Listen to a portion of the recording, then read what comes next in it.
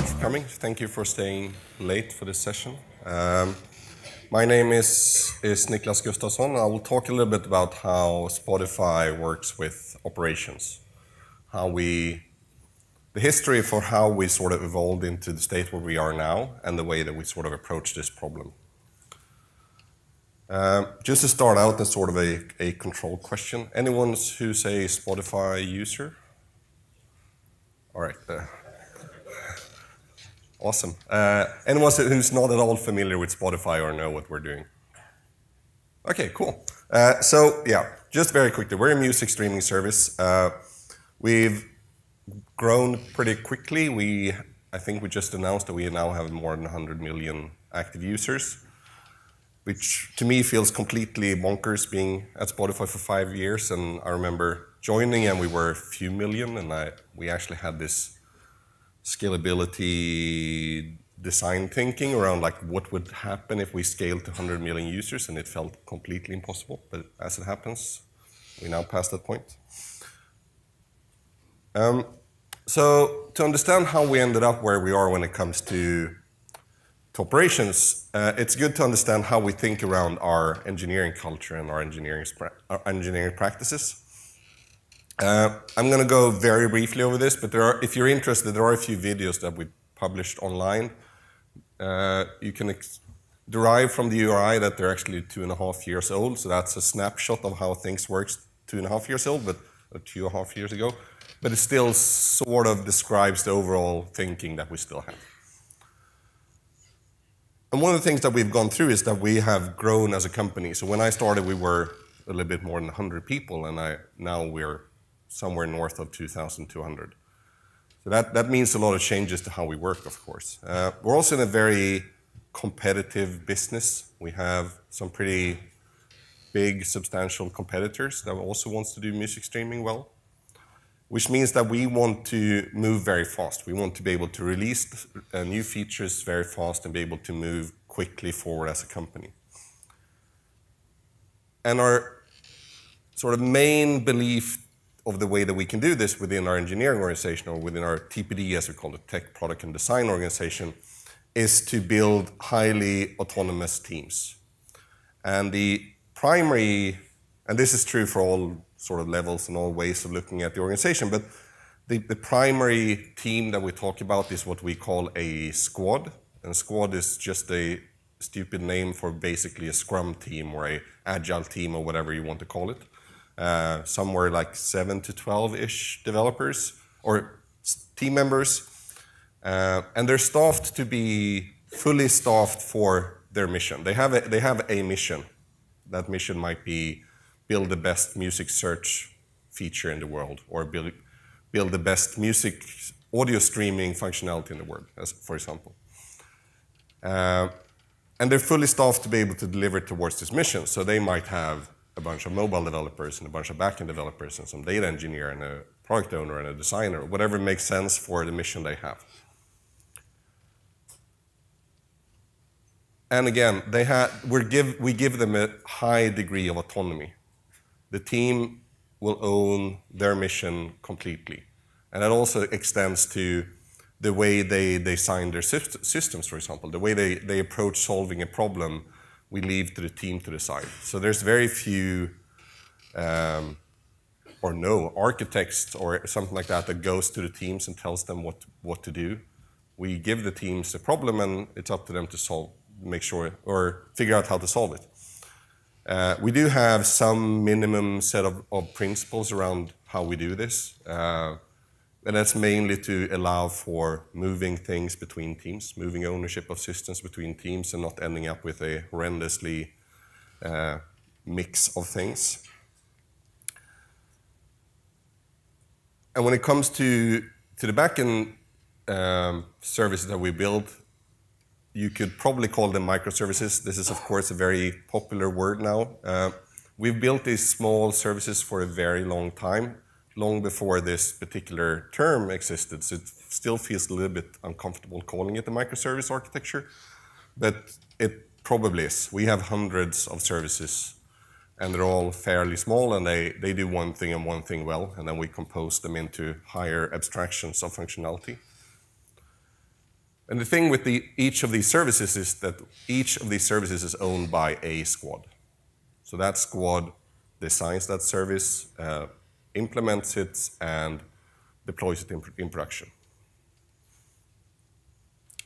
Which leads us then into the operational part of this. So a brief history.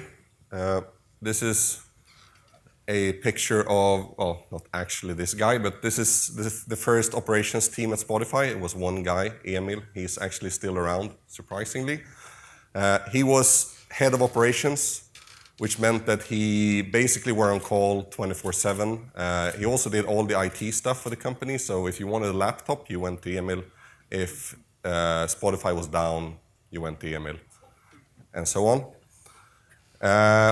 For obvious reasons, this did not scale that well. So after a while, there appeared a few other, typically like system administrator people around Emil. Pretty strong system administrators. We were able to hire very good people into this role, but still a very small team. And the idea was that for each of the services we had, and this was early on, so we didn't have that many services.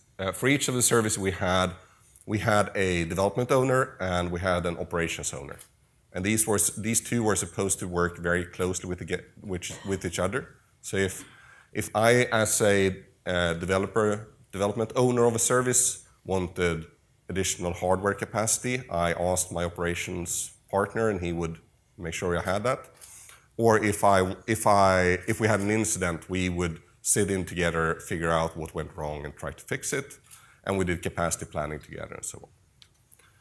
This worked pretty well for a while, but then we continued growing, and we weren't able to scale the amount of people in the operations team as quickly as we scaled engineers on the development side. So this is a picture of an operations owner with a bunch of developers around them asking for stuff all the time, which of course led to the operational part being a bottleneck for us. It was very hard scaling that organization. It was very hard hiring these people. And of course, over time, each of the engineers on the operational side had to take ownership for an ever greater number of services. And that was even worse when you were actually on call, because the person who was on call needed to understand a very large number of services. When we started out, it was maybe 10, 15 services, which was fine for someone on call to know what to do when they explode in the middle of the night. After a while, there was 100 services, which made that much harder, of course. Which then implicitly meant that every developer was on call at all times. Because when something blew up, usually Friday evenings, because that's when we have peak traffic, the person who's on call from the operations team would call the development owner for that service and ask them for help. I accidentally owned the service with the highest requests rate at Spotify, which meant I spent every Friday evening taking care of that service falling over, which was not awesome. So after a while, we realized that this is not going to scale, and we wanted to grow the company even larger and even more aggressively. So we needed to do something, which is when we created what we still call ops and squads. And this comes down to a very common theme when we have organizational scalability issues. So it's common that we start off with something as a centralized team, the operations team or an analytics team and so on. After a while, we realize that this doesn't scale. This centralized thing is becoming the bottleneck. So we very commonly choose to distribute this, to get this closer into the squads, into the delivery teams. And that was what we decided to do with operations as well. Of course, this was not a simple process. It took quite a while to roll this out to all squads, but now every squad that has a service in production is also on call for that service.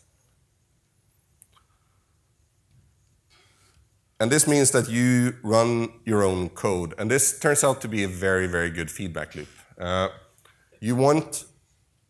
Basically, you want it to hurt for yourself when your shit breaks in production.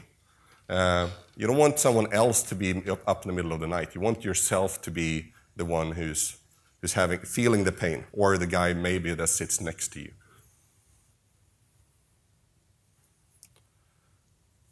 Of course, things still break, so we needed a way to have a slightly more structured process around how we deal with incidents so they don't repeat themselves.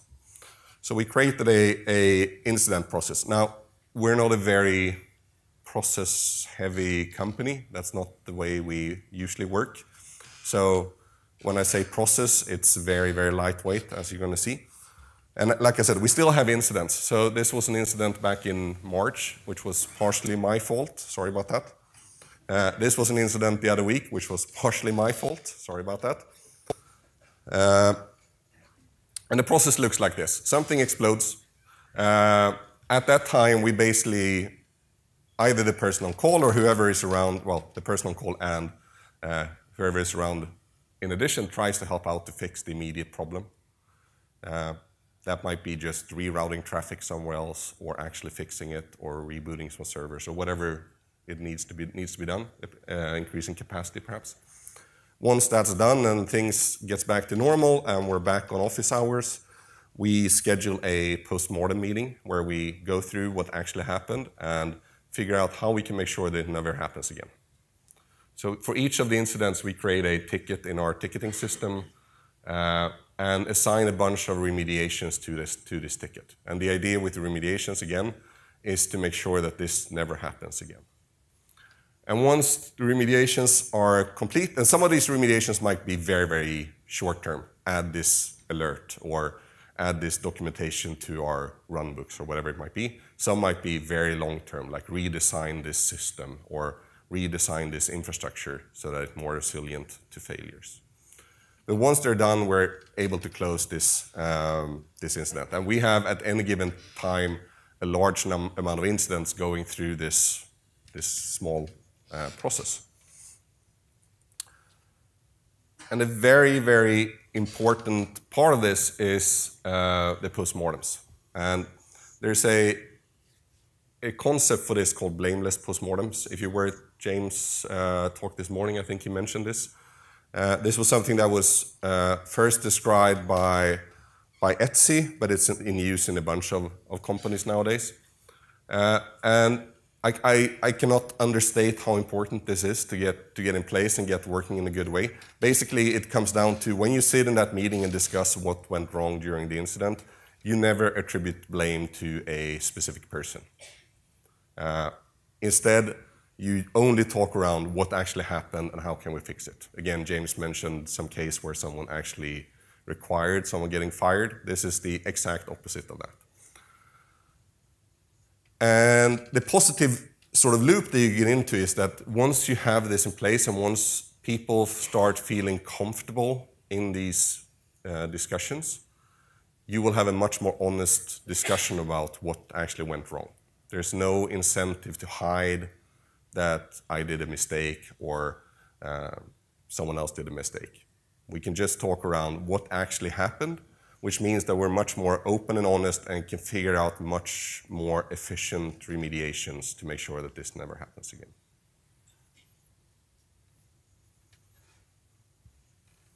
Make sense?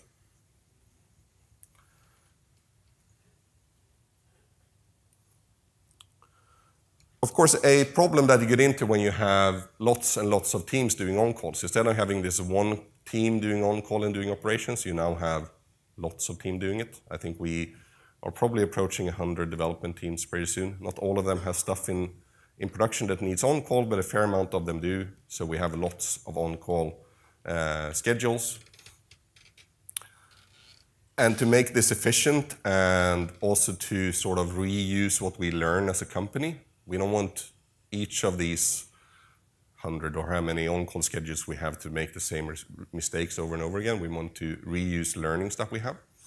So we need to find a good way to scale this. And we again, I said before that we allow a high degree of autonomy, and that's also true for the way that teams wants to work around how they take on-call. So the way that they set up their schedules or the way that they approach the actual, like, how do they document their run books and whatnot. That's very much left to the teams to decide what's optimal for them. And we have all types of combinations of on-call schedules. So some squads are sufficiently large that they can take on-call on their own. There are enough developers that can take on-call within a squad. Some squads have a much smaller number of developers and might actually need to pool up with other squads or whatever makes sense to them to create a sufficiently large on-call schedule. Again, we don't prescribe how this is done. But still, we want to be efficient in scaling this and again, reusing what we learn. And the simple answer to how we do that, if we try to automate everything we do. This is probably non-controversial, but there's very little that we do in production that is not fully automated. And I'm going to try to give some examples of how we do this. And one additional major reason to why we do this is that we want to be able to scale our service super linear to the amount of people that we throw at managing that service. And to be able to do that, of course, we need a high degree of automation. So I'm going to give some examples of systems that we built. Because one of the nice things when you have an operations team and then all of a sudden you don't have an operations team, that you still have a bunch of really strong infrastructure engineers. You can use them to build systems to scale your operations. So that's what we did. So out of the operations team, we formed a bunch of pretty normal development-focused squads, which instead of delivering features to end users, delivers features to other Spotify engineers. One of those systems is something we call System SED. For someone who's around IBM mainframes and stuff, this name might ring familiar. This is basically our service registry. So this is where we register all the services that we have in production. It will, oh yeah, that's not readable by anyone. It maintains a bunch of facts around the service, and it enables us to both know who's actually on call for a particular service at a particular time. So I can go into the system SED, look up a service. Oh, it seems like our storage system is broken. Let's go see who owns the storage system. There's a button over on the right side where you can actually raise an incident directly to that team if you want to. This also shows dependencies. So I can see if this particular service called Storage Assault goes down, I can see all the services that is dependent on that. So I will know the sort of greater effect of my system being down. I can see what hardware nodes actually run this service or has instances of this service running. I can actually go in here and do changes as well. So this is where I will change routing. So let's say that this service, for whatever reason, feels bad in our data center here in London. I can reroute that traffic to our data center in Stockholm while I figure out whatever is happening. So one interesting thing with running a service registry is that no one gives a fuck. No one will register their services in this. Well, some that are particularly ambitious might, but once you have 1,000 backend services, you will have a large number of them that are not in this system, which make this system less useful. So, and again, we have very few processes and very few rules and very few reviews that go through, so we can't really catch them that way. So the way that we need to deal with this is that we need to find an incentive for people to actually register their stuff in the system. And it's hidden down here. It says role Storage Assault. This is actually the thing that you need to be able to get hardware at Spotify. So if you're not in the system, you're not getting any hardware, and which means you're not running in production, which means we don't care about you anyhow. So this, having this sort of loop makes it very useful. So we have a very, very high degree of our systems registered correctly in this system. So that role that I just mentioned it's used for the sort of the next step of this process, and that's getting hardware. And we announced a few months back that we're actually moving into Google Cloud. So hardware is sort of a not necessarily hardware anymore, but it's some sort of capacity, either actually on-prem hardware in our data centers or VMs GCP, it doesn't matter. So we have a system called Cortana Pool Managers for this, which is what you use to manage your capacity. And this is actually a screenshot from that system said for the storage as whole service, where it completely unreadable shows capacity in each of the data centers that we use. So what Cortana Pool Manager will do is that you declare your desired state for a service. I want 7 servers in this data center and 4 servers in this data center. And Cortana will try to make sure that that desired state is always true, no matter what happens to broken hardware and whatnot.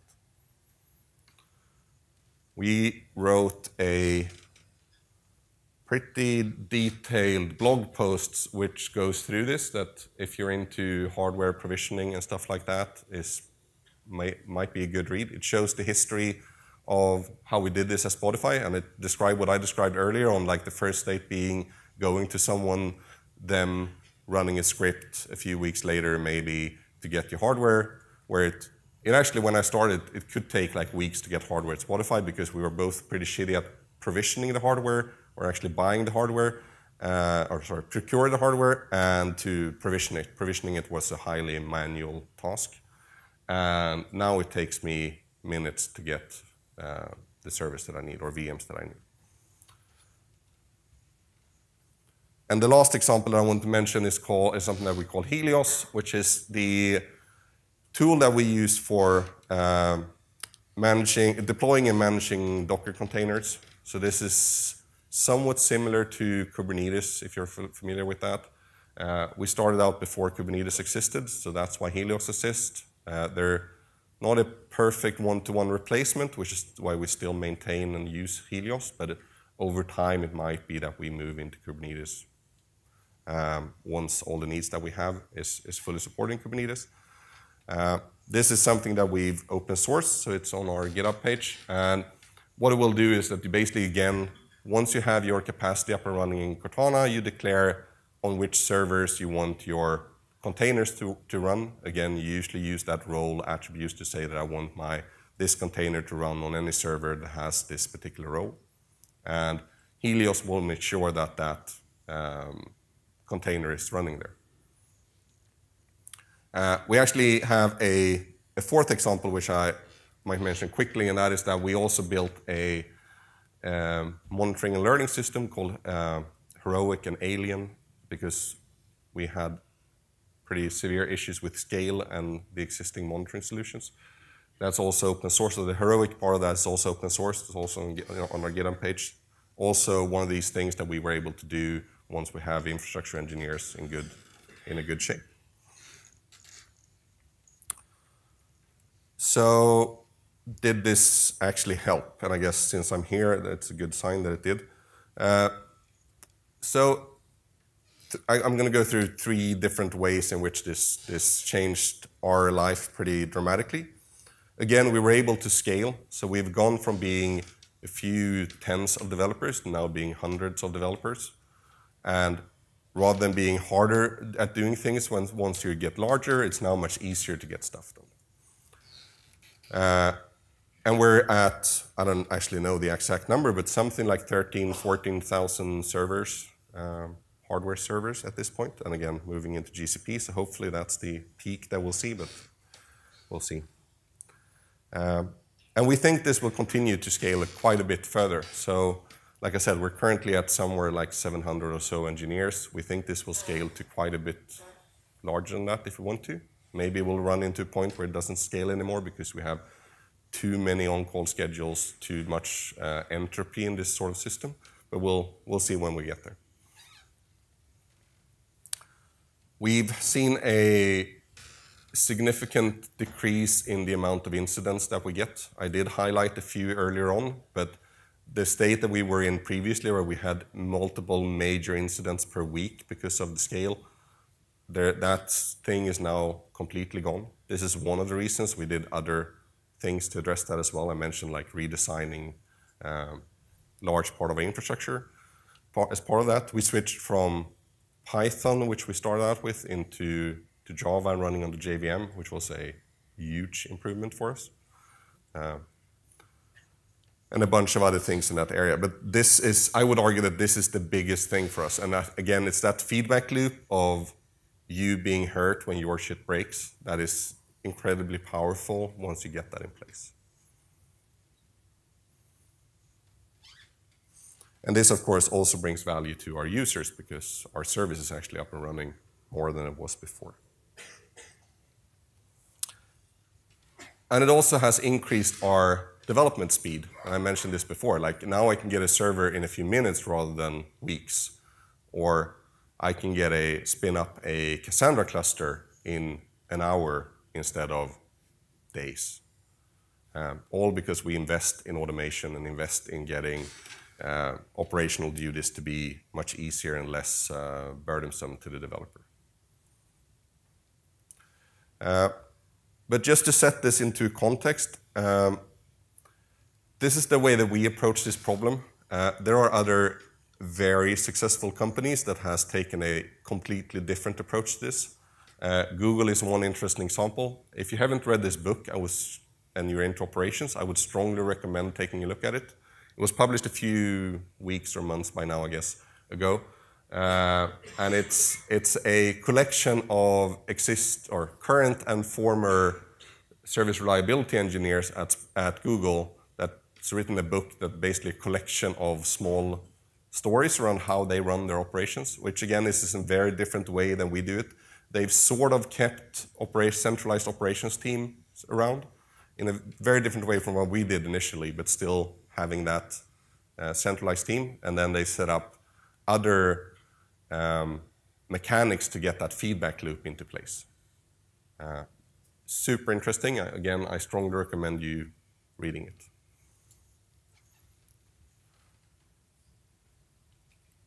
That was all, and I'm happy to take questions if there are any, or thoughts or comments. Yeah. Are you guys using private cloud or public cloud? All right, so I'll repeat the question. The question was, are we using private or public cloud? Is that correct? Yeah, so we're using Google Cloud, which is a public cloud. So right now we're actually in this weird state of having a hybrid setup where we still have most of our capacity in our on-prem data centers, but we're moving over to GCP. So once we're done, it's going to be the great majority in GCP.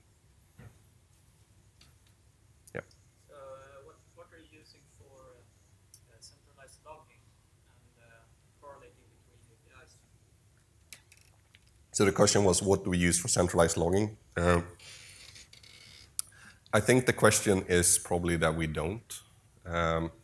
We do ship logs into our Hadoop and now BigQuery infrastructure, so that we can use to correlate things.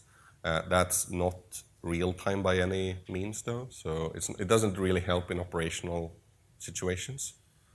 We do use Elk pretty heavily, but it's not used as a centralized place. It's used for each team to collect their logs if they need to. I would say that the majority of the teams probably don't use that, but quite a few do.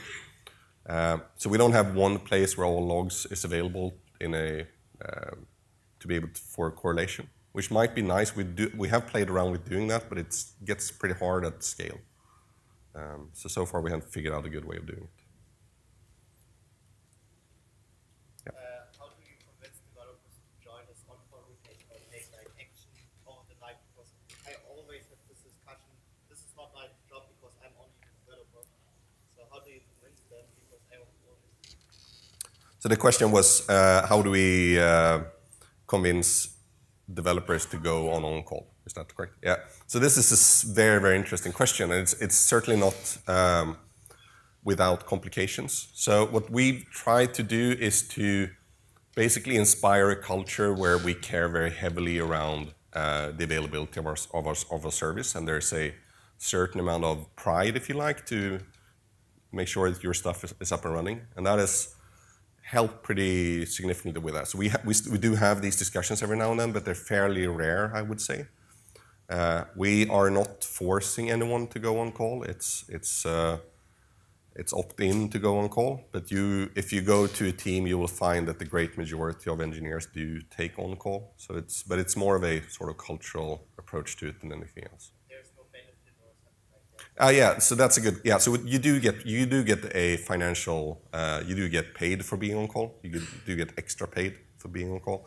It's not a huge amount of money, so I have a hard time seeing that most engineers do it because of getting rich. It's more that you should get a reasonable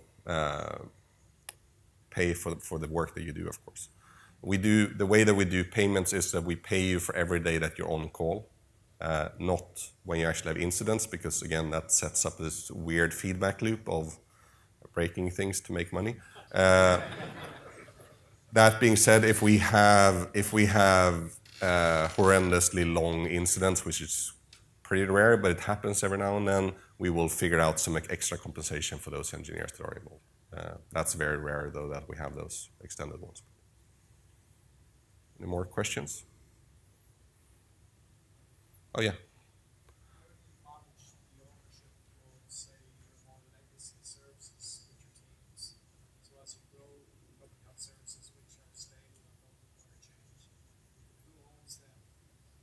So the question was, how do we manage ownership for legacy services or old stable services?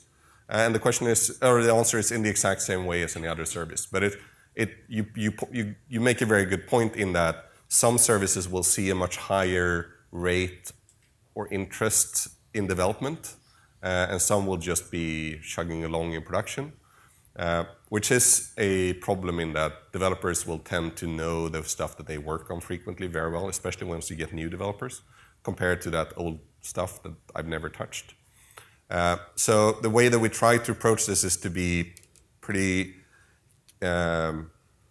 careful in writing run books for everything. So you shouldn't need to know the service in any detail to be able to take on call for it. You should have good instructions for what could possibly happen to the service. Again, through this incident process, we try to make sure that the same incident doesn't repeat over and over again, but a service has a particular set of characteristics that makes some types of incident more likely.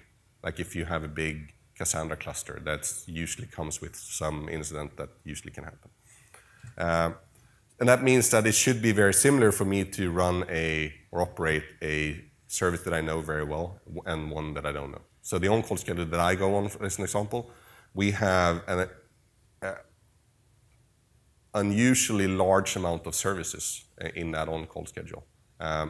So that means that I actually don't know all of those services, and there are services in squads where I've never worked. So I really need these runbooks to be able to operate those services and know what I would do with them in the middle of the night. So that we try to approach them that way. When you switched to this model, did you add operations people to every team, or so the developers take on the role? So the question was, when we switched to operations in squads, did we add operations people to the squads? And the general answer to that is no, we didn't. Instead, the engineers that already existed in the squads took on call. There were examples of squads where they did not have engineers with sufficient experience in doing that, so they would actually hire. Once they hired anyhow, they would look for someone with more operational experience, but we didn't do it as a large-scale thing. It was more of a training exercise, if you like, where needed. But again, much comes down to having good tooling, so that helps very much for us. Anything else? Yeah.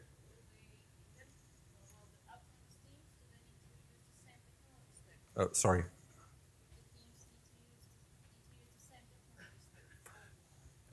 So the question was, do the teams need to use the same technology stack? So that's that stack, and that's a very interesting question. So the answer is yes and no. So we have this very minimum set of principles around how we do stuff. Like I said, we build stuff on Java. If you're in the user request path, you should definitely write your services in Java. We deploy to Linux servers. We deploy to Docker containers. And that's roughly about it. On top of that, what we try to work with again is to set up good incentives for teams to make sane choices. So a maybe interesting example is like if I need to persistently store some data in my service. I could use something available on the internet, but if I do, I will need to take on full responsibility to make sure that that works within my squad. I would need to figure out the backup strategy, how to do restore testing, how to scale that, whatever it might be. But we also have infrastructure teams that internally offers support around some technologies that we have found to work well for us. So we have one such team that offers very good support for Cassandra, as I mentioned before. Which means that there's an incentive for teams to choose Cassandra when they need to persist something, and we have a lot of experience around how to run Cassandra. Maybe too much incentive, so we will actually use Cassandra for things that isn't necessarily the best fit for Cassandra, but it's still easier for teams to run that. So we try to work with those incentives rather than forcing solutions onto people. And this is also true, so if we build some internal tool, like the Helios thing that I mentioned for Docker deployment, for example, when we built that, and still to this day, there's no policy forcing you to use Helios. If there's a better way for your team to deploy your stuff, do use that. Turns out that it's vastly beneficial to most teams to use what is best supported. So you will see that the great majority of teams runs on Helios. But there is sort of a free market, if you like, around this, that we don't force tooling on the teams. And the good thing with that is that that means that our infrastructure teams are pretty much forced to write pretty good tooling. Otherwise, no one will actually use it. Do you use continuous deployments, and how often do you deploy update the production system and test? How do you test that it's good enough? I understood the first question around continuous deployment. What was the second question? How many times are you updating your system? So the question was, do we use continuous deployment, and how often do we deploy, basically, or update the system? Again, it's very much up to each team how they want to do, but I would say that most teams by now use continuous deployment, and we are heavy users of Canary service. We don't actually have really a functioning, and I don't want to have a functioning staging environment for most things. But we rather deploy things straight into production, which sounds scary, but actually works really well. Do remember that we're a music streaming service. We don't build nuclear plants or pacemakers or whatever. I actually worked in the pacemaking industry, and that's a different story. I don't want the pacemaker. What we do is that we deploy, in most cases we deploy into one Canary host to make sure that things works as we expect them, and then of course we run a shitload of automated tests before we do that. And then once things seem stable when it comes to like performance and whatnot, we will promote that build and roll it out everywhere. And we might actually have further tiered deployment strategies, like deploy into one data center or one node in each data center, whatever makes sense for that particular service. But again, we leave that up to the teams to decide how often they deploy. The question on how often we actually deploy is very often. Like we will deploy hundreds of times per day, I would say. But again, it's up to each team to deploy. There's no centralized coordination, so I actually have no idea how many times we deploy per day. But yeah, pretty frequently. So then one question that usually pops up is how we do like system testing for that. And like how do we actually make sure that things actually work and formally verify that. And what we do that we've found most effective is that we run UX-driven automated tests through our clients. So we will have test suites running our clients, doing a bunch of activities that users will do against the production backend, and then use that as the sort of verification that our backend actually works. Of course, part of the automation testing that happens before deployment contains a bunch of unit and integration tests, but that doesn't test in the full backend, right? And once you have hundreds of services, it's pretty hard to test the entire backend in a good way. Yeah, any more questions? Yeah. So do you have few QA people because it's all automatic? So the question was, do we have few QA people because it's automatic? On the backend, yes. We have very few QAs that, or perhaps, yeah, probably not none, but very, very few. On the client side, though, so what I've described today is how our backend works, where we have this highly like microservice, highly modularized backend. Once you get into the client world, you need to ship one client to users. You can't ship 800 clients and ask users to do that coordination. Unfortunately, that would have been nice. So we have one client, which means that we need to have all the coordination stuff, and there we'll have a bunch of QAs that do regression testing on our clients and exploratory testing. We do automate a fair amount of that as well, but it's not 100% automated. Yeah? Yes? How do we handle security between services? Is that the question? So, yeah, I won't go into too much details on security for maybe obvious reasons, but we have pretty heavy security when it comes to, or we focus heavily on the security when it comes to our perimeter, so in between internet and our backend.